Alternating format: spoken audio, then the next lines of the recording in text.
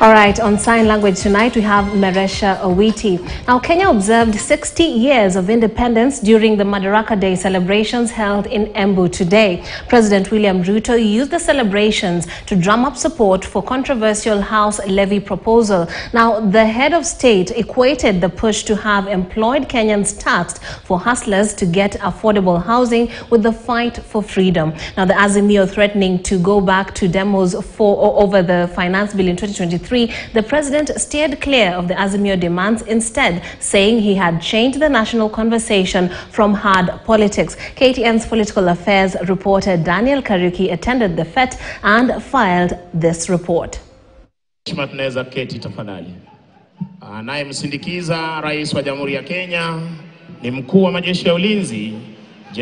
A public discourse is raging as a result of the Finance Bill 2023, and this could be causing sleepless nights to President William Ruto. The contents from the bill could not miss from the President's Madaraka Day speech at Moi Stadium, Embu County. Ruto rallying Kenyans to support the proposals. It is our collective responsibility to think about the 5 million young people in Kenya who today walk our streets, walk our villages, in our townships, in our markets, and yet they do not have an opportunity to deploy their energy, their knowledge, their education in making a difference in their lives and making a difference in our nation. The president welcomed the debate the bill has generated, insisting that it was a wake-up call for institutions to be more accountable. The conversation we have today in Kenya is different. I did promise the country 3 years ago that we are going to change the conversation, that the conversation is not going to be anymore about leaders.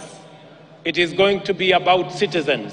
We want to urge our leaders to continue being steadfast as they support all the legislative measures that your government has proposed in the National Assembly to allow this country to get away from public debt and fund our own development and recurrent expenditure. Though indirectly, the president and his deputy took a swipe at the opposition, saying divisive politics will not be tolerated.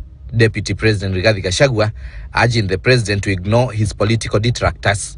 Who stepped forward to vote in the last election so that we, as the people of Kenya, can maintain our democratic credentials as a nation that is democratic, as a nation that is built on the firm foundation of multi-party democracy. And now it is our opportunity, all of us as leaders, in government and in the opposition, to work together towards making our nation great.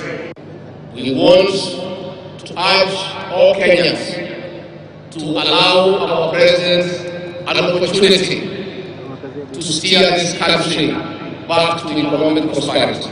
The election that brought the president to power also found a place in the speech. While revisiting last year's general election at the backdrop of calls by the opposition to review the electoral body, IEBC, the president said the elections were handled in a more credible manner.